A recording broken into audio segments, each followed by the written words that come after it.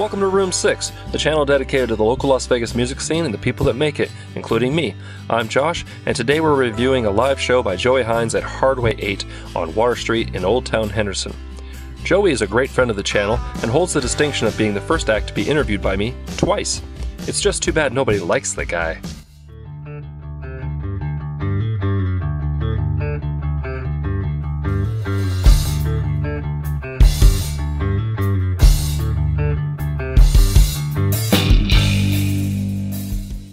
Hardway 8 came on my radar thanks to another Room 6 guest named Hip Cheney. He knew I sing in a jazz band called the Dirty Martinis and had heard the bartender there mention they're looking for a jazz band.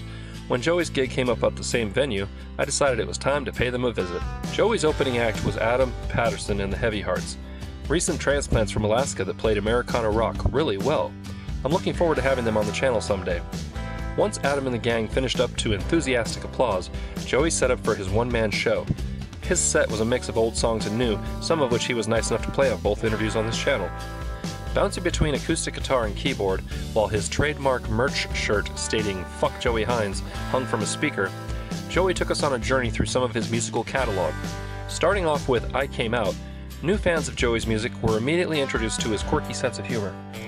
Previously performed on Room 6, "Never Meet Your Heroes" is a great warning about celebrity.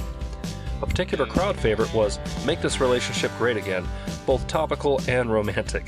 A little bit of self-loathing on the keyboard comes out in "You and I Are Trash, Now Give Me Some Action." Looking back now, I feel like Joey missed an opportunity with hindsight to work his last name into a song title, but oh well. See what I did there? The crowd favorite, "Getting Drunk and Eating Pizza," sees Joey back on the guitar and is pretty much about the title. With "I Want Out and I Always Thought I'd Marry You," Joey gets a little more serious. My personal favorite was "I Love You, But I Don't Love Seether," which reminded me of our fun first interview. "Gas Station Coffee" goes a little deeper and introspective. Recently played on his second interview on Room 6, "Blood Moon" has a great hook and evokes great imagery. Last but not least, well, here we are, wraps it all up nicely and sends the audience on their way. All in all, Joey puts on a great show that draws the audience in instead of blasting them through the back wall. His lyrics are thoughtful and tongue-in-cheek, while also heartfelt and poignant. A lot to unpack in one songwriter, but worth the effort. I've put his social media and online store links in the description of this video. Joey's music is awesome and so is he, so make sure you check him out.